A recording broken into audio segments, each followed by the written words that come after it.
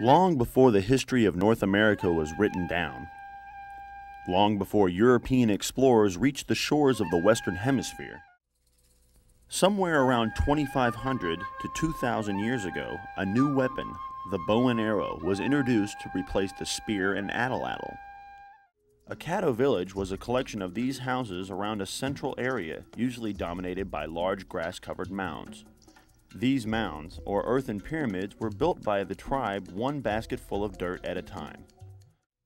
The Wichita also planted crops of corn, beans, and squash, and had plum orchards near the villages.